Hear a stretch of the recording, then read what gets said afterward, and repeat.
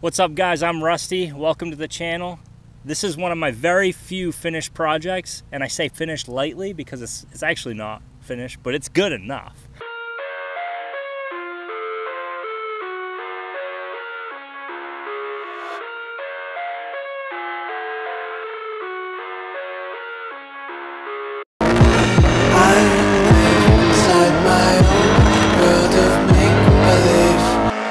Kids screaming in their cradles, profanities. I see the world through ice covered in ink. So what started off as an innocent Honda lawnmower is now a screaming street bike machine. It's got a CB750F 1981 dual overhead cam crammed into this thing. Look at that. So how did I fit this massive 750 engine in this tiny lawnmower? Very delicately. So street bikes have a gas tank over the engine, so it's gravity fed to the carburetors. I can't do that on a lawnmower. So what I had to do is, over here, if you look under the gas tank, under the seat, there is this way, a fuel tank from a wood chipper that I cut in half, welded to a plate, which is the skid plate. I've got a 12-volt fuel pump feeding up to this little Amazon pressure regulator. Got it set at 2 PSI right now. It works perfect. Doesn't overflow the carbs. It works. The choke. The choke was another issue. Basically, the throttle and the choke all needed to be modified to be able to work, but it works. Choke is right here, just a regular pull choke. Throttle, linkages work, everything works great. That's the brake right here. The rear end in this thing came out of a 300EX, but it's not a factory 300EX hub, because those suck. This is an aftermarket hub. We got extended axle. Factory rear brakes from the 300EX. We do not have front brakes. I don't think I really need them. I've gone plenty fast and I was able to stop. This sprocket right here, I actually had to CNC design and cut with my plasma cutter to adapt to the size of the chain on the engine and fit onto the hub. That worked out. I'm curious how long that's gonna work because that's just regular mild steel, but it's working so good so far. We've got a Harley Davidson battery, Harley gas cap. So these headers I actually made from pieces of the factory exhaust from the CB750 and also some Harley pipes. That's actually a Harley muffler with a pair of turnouts that we welded on there. A lot of people thought that I'd have problems because there's no crossover or nothing. Could be a problem, but we'll cross that bridge when we get there. So the steering was probably the most difficult part of this entire build. The steering, originally I had linkages hooked up to this, which was a terrible idea. The steering was so stiff, and when you're on this thing going like 100 down the street, or at a track, not the street, in Mexico, you want to have good steering. So I went with rack and pinion steering out of a Polaris Ranger. I had to shorten the tie rods, which was an ordeal. I learned how to reverse thread on my lathe because, as you know, one side is reverse thread, but if you don't know, it is.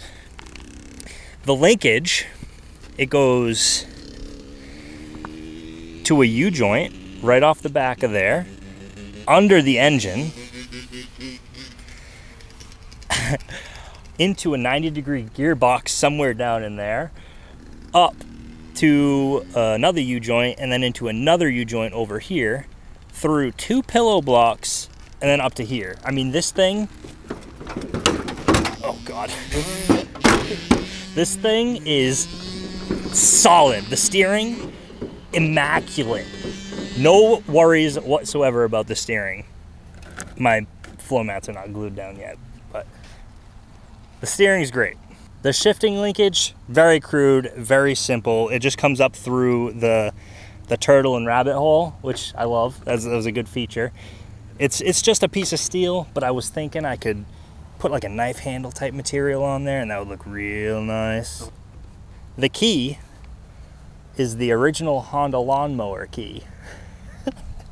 Wired that right up into the ignition. Good to go.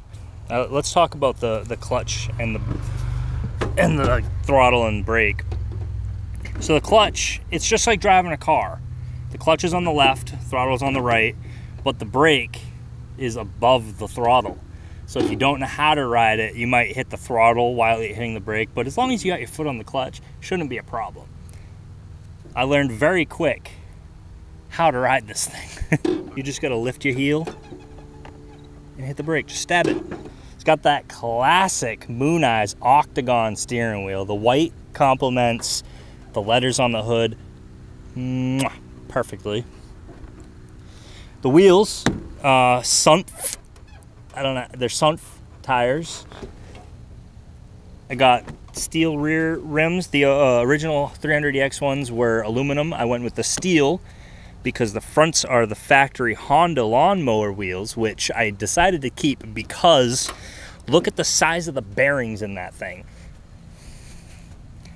Dual bearing, sealed bearings. No lawnmower comes with bearings like that anymore. Are you kidding me?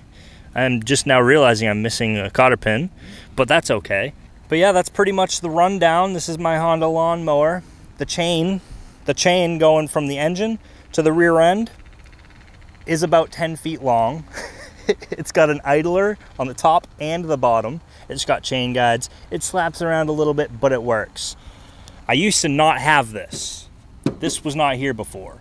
It was just open, and everybody was worried for my safety and my safety because of the chain. They thought I was gonna remove a member, but I put that on there. It's solid 16 gauge steel.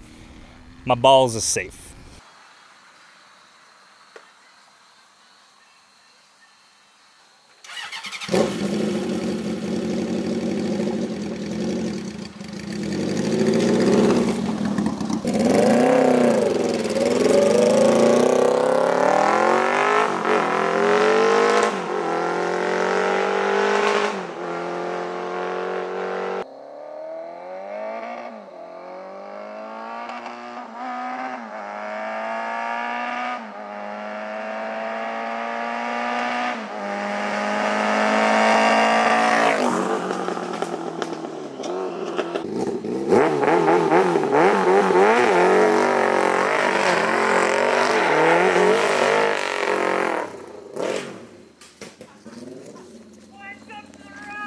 I don't know if Jason got that on camera or not, but I just jumped that rock. I hit the curb on the side of the road here and went whoop over that rock. Didn't even touch the rock. Just went, you can see my tracks. My tire tracks right there. I just went rip over the rock and landed right here. No damage, we're good. It's sticky.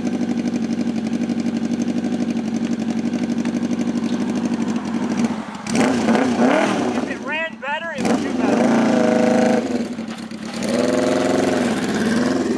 Remember in the beginning of the video when I said it was done, but it wasn't done? That's the part I'm talking about. It doesn't run perfect. And a lot of that has to do with these CV style carburetors that they put on the dual overhead cam CB750s. They do not like individual pods. I'm planning on building a 4-into-1 and then messing with the jets and the needles and everything in the carburetors to get it dialed in perfectly. I'm going to Ohio with this thing in November, coming up. Going to a buddy's house. He's building his own racing lawnmower, and then we're going to race them. Bring it on, Duddy. You ain't got shit. Your John Deere with a Harley Davidson Sportster 883 ain't got nothing on my Honda 750, all right? You can just keep on dreaming, all right? I'm going to be doing circles around you as long as I can get these carburetors figured out. Shouldn't be too bad. If you guys like what you saw here today, don't forget to like, share, and subscribe to the channel because I'm always building these wild contraptions. And when you guys follow, it makes me finish them. And there's also merch for this bad boy. Link in my bio.